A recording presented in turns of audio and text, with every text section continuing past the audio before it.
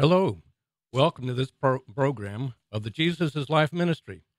My name is David Oyster. Thank you for tuning in today. Last week, I began a series of programs on Paul's letter to the church in Ephesus. In last week's program, I provided an introduction to the epistle and then talked about chapter 1, verses 1 to 3 in some detail. Today, we will look at chapter 1, verses 3 through 14. If you have a Bible handy, please open it to Ephesians chapter 1.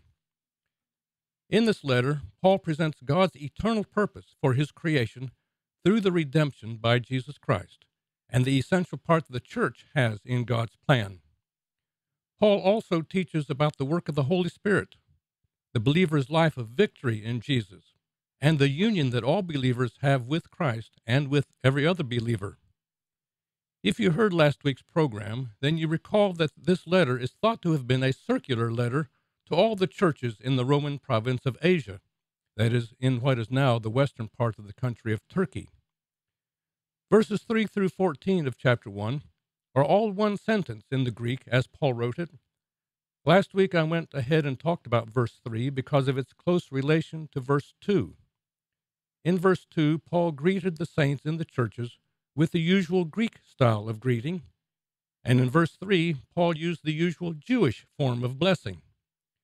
As we see in chapter 2, Paul was very interested in the unity of Jewish and Gentile believers in Jesus. And in verses 2 and 3 of chapter 1, Paul showed that the Gentile believers and the Jewish believers in the cities of Asia, that they were all included in the saints he addressed in verse 1. Excuse me. Well, let's read verses 3 to 4. Blessed be the God and Father of our Lord Jesus Christ, who has blessed us with every spiritual blessing in the heavenly places in Christ, just as he chose us in him before the foundation of the world, that we should be holy and blameless before him. As I mentioned, verse 3 follows the ancient Hebrew form of giving thanks. To thank God for something, God is praised for blessing his people with it. Here, Paul praises God for blessing believers in Jesus with every spiritual blessing in the heavenly places. In verses 4 through 14, Paul lists a number of those blessings.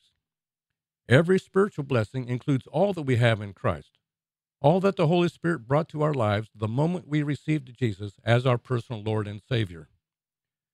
The Apostle Peter wrote in his second epistle, chapter 1, verse 3, seeing that his divine power has granted to us everything pertaining to life and godliness through the true knowledge of him who called us by his own glory and excellence. That's right, God has provided us everything we need to live as he wants us to. These are ours now. We experience them in our daily living as we rely on the Holy Spirit by faith. This phrase, in the heavenly places, occurs only in Ephesians and is found 5 times in this letter. The heavenly places are the realm where Christ has been exalted to the right hand of the Father. Believers in Christ are united with him and spiritually are already with him in the heavens. We are at the same time in both the physical realm and the heavenly realm. And we are to demonstrate that Jesus dwells in us and that we are led and empowered by the Holy Spirit to live out what Jesus has done within us. In verse 4, we see that God's choice of those in Christ was before the world was created. There is an unexplainable mystery of how God's sovereign choice and human free will work together. I believe that what Paul wrote in Romans chapter 8, verses 29 to 30, helps us understand to a degree. There Paul wrote, "For whom he foreknew, he also predestined to become conformed to the image of his Son, that he might be the firstborn among many brethren." Note that those whom God foreknew, he predestined to eternal life. God is all-knowing. Before he created the earth, he already knew everything that everyone would ever do throughout human history. We know that God created us humans with free will. We know this because we sin, and God does not cause anyone to sin. We choose to sin with our own free will.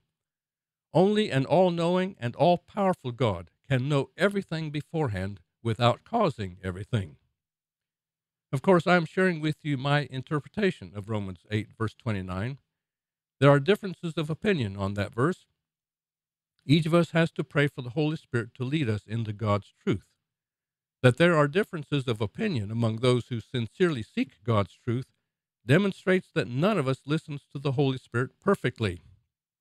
We all need the corrective influence of the body of believers, the church, as we strive to hear God's truth revealed to us. As verse 4 says, God's purpose in choosing us is that we should be holy and blameless before Him. The moment we received Jesus as our Savior and Lord, the Holy Spirit came to dwell in us, and in that moment, He gave us eternal life. He also created new selves within us, and those new selves have God's righteous character. God also forgave all of our sins so that we are blameless before Him. Because of our weakness, we still allow our old nature, our old sin nature, to influence us, and we sin. We can grow in righteousness as we experience the work of the Holy Spirit in us, but we will not experience complete victory over sin until we go to be with the Lord. Well, let's read verses 5 and 6. The words "in love" at the end of verse 4 should begin verse 5. In love, He predestined us to adoption as sons through Jesus Christ to Himself, according to the kind intention of His will, to the praise of the glory of His grace, which He freely bestowed on us in the Beloved. God's motivation for choosing us was His love. As John 3, verse 16 says, God's motivation for sending Jesus to be our Savior was His love. As Paul wrote here, God adopted us according to the kind intention of His will.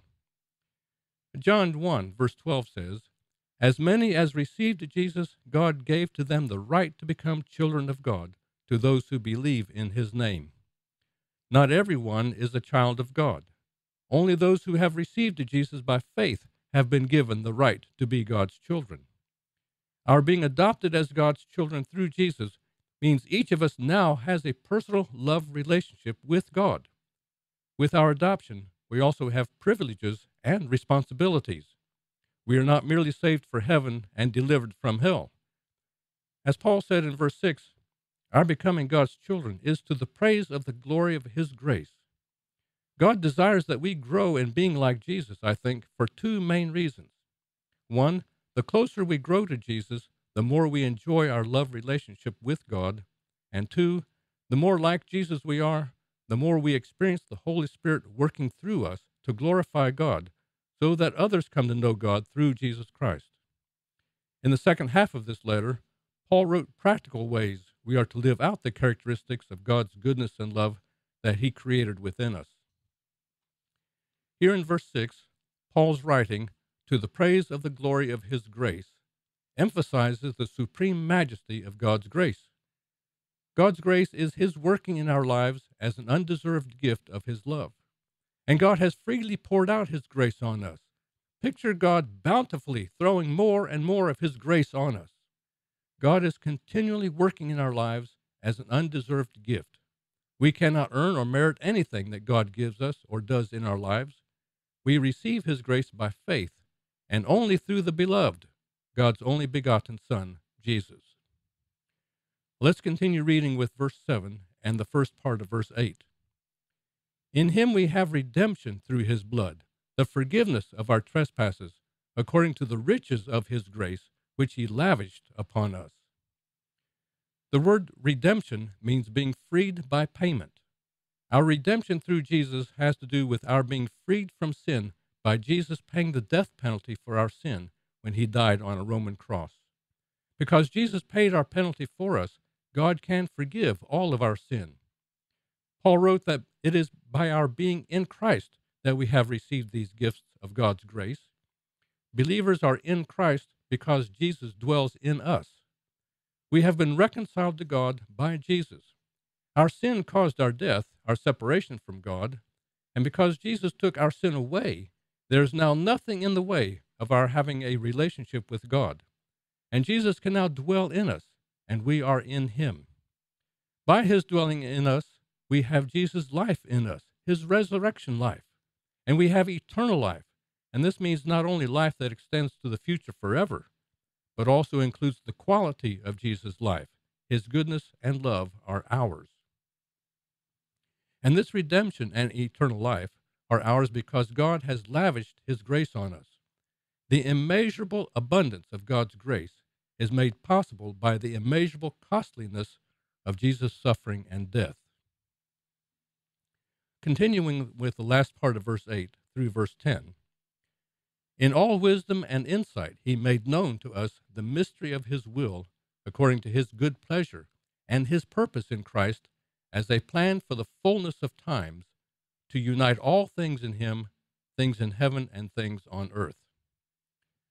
The wisdom and insight here are gifts of God to his people by his grace so that we can understand God's revelation, his cosmic purpose, and our place in his plan.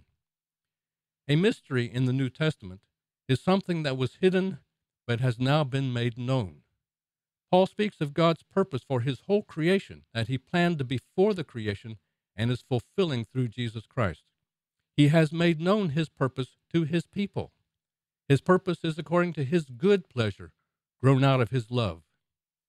God is working out his plan in time, and it will be completed at an appointed time when his kingdom will come to full manifestation at our resurrection when Jesus comes again.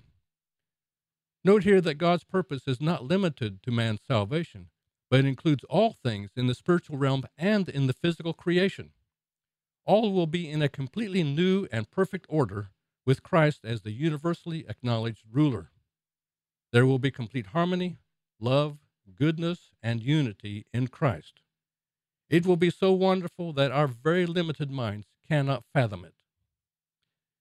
Verses 11 and 12 continue Paul's list of blessings we have in Jesus Christ. The words "in him" at the end of verse 10 belong to the first clause of verse 11. In him, that is, in Christ, we were chosen as his inheritance, having been predestined according to the purpose of him who works all things according to the counsel of his will, so that we who were the first to hope in Christ might be to the praise of his glory. In Christ we have been made God's inheritance. Paul is thinking of God's own possession, which we find in verse 14, and God's inheritance in the saints, which we find in verse 18. Believers in Christ are God's heritage through the redeeming work of Jesus. We have been included in the ranks of God's chosen people. Again, Paul says that our inclusion in God's people in Christ is by God's choice before the creation. It was God's purpose, and what God has purposed, he brings to fulfillment. God's wisdom, love, and power combine to work for the accomplishment of what he has planned. In Paul's letter to the church in Rome, he tried to explain God's predestination. In that letter, he also made room for human free will. Again, how God's sovereign will and human free will work together is still a mystery. We know, though, that God can work through everything, even sin and evil, to bring about his good purposes. Whatever we think of predestination, God's own glory is displayed in all that he does. In verse 6, Paul wrote that the predestination of believers to adoption as God's children displays the glory of God's grace. And here in verse 12, the foreordination of believers to be God's special heritage results in his glory shining in them, with the whole universe seeing that and praising God. In verses 13 and 14, Paul concludes his sentence that lists blessings believers in Jesus have been given with the gift of the Holy Spirit. These verses read, "In him, when you heard the message of truth, the gospel of your salvation, and believed in him, you were also sealed with the promised Holy Spirit, who is the guarantee of our inheritance until we acquire possession of it, to the praise of his glory." The word gospel means good news. This good news is truth. It comes from the God of truth. In him there is no falsehood. There is no truth for one person and a different truth for someone else. In God is absolute truth, and his truth is above all the opinions of others. Paul makes clear in 1 Corinthians chapter 2 that humans cannot know God's truth on their own, but have to receive God's truth by revelation. God has made his truth known through the writing of the Bible. Peter wrote in 2 Peter 1, verses 20 to 21, that the writing of the Scriptures was not according to the writer's own thinking, but men moved by the Holy Spirit spoke from God. The good news is of our salvation, our being reconciled to God, and receiving eternal life with God through Jesus' death and resurrection. Here in verse 13, Paul says that those who have come to believe God's truth in the gospel have been sealed in Christ by the Holy Spirit. A seal signifies ownership. That believers are given the Holy Spirit is the sign that they belong to God. They have been included in God's heritage, his people. Sealed in Christ means they share in his resurrection life. The construction in the Greek indicates that the sealing by the Holy Spirit happened at the moment of their believing. They have been incorporated into living fellowship with God and with God's people. In verse 14, the Holy Spirit is the down payment that pledges our final redemption at Jesus' second coming. He is the guarantee that we have eternal life and will experience it in its fullness at the resurrection. God's inheritance, made up of all believers of all time, will be delivered in full, and the praise of his glory will be complete when the whole universe and all that is in it will praise and glorify God for his marvelous and great purpose, which he has accomplished in Jesus Christ. We see in verses 3 through 14 an overview of what we who believe in Jesus have from God by his grace. We see God's cosmic plan that involves the whole universe. His plan began before the creation. It is fulfilled in Jesus Christ through his death and resurrection. And God's plan includes our coming to faith in Jesus, our life in Christ, and our resurrection at the end of the age, when everything in heaven and in the physical universe will experience total wholeness in Christ. All of this, as Paul stated 3 times in these verses, is to the praise of God's glory. God does not want the glory and praise of the whole universe for his own benefit. He is not self-centered. God is love, and his love is self-giving. God wants his glory to shine through all of his children and all of his works, so that everyone in heaven and on earth throughout all time will know that he is life, he is love, and he is good. 2 Peter chapter 3, verse 9 says that God does not wish any to perish, but for all to come to repentance. And Paul wrote in 1 Timothy chapter 2, verse 4, God desires for all persons to be saved and to come to the knowledge of the truth. That is why God wants us to be to the praise of his glory, so that others will come to know him and receive life through Jesus Christ. Praise be to God. Well, next week we will continue in the book of Ephesians, and we'll pick up at chapter 1, verse 15. Well, this is David Oyster with the Jesus is Life Ministry here on WDSG Radio, Sanford, North Carolina. Thank you for listening today.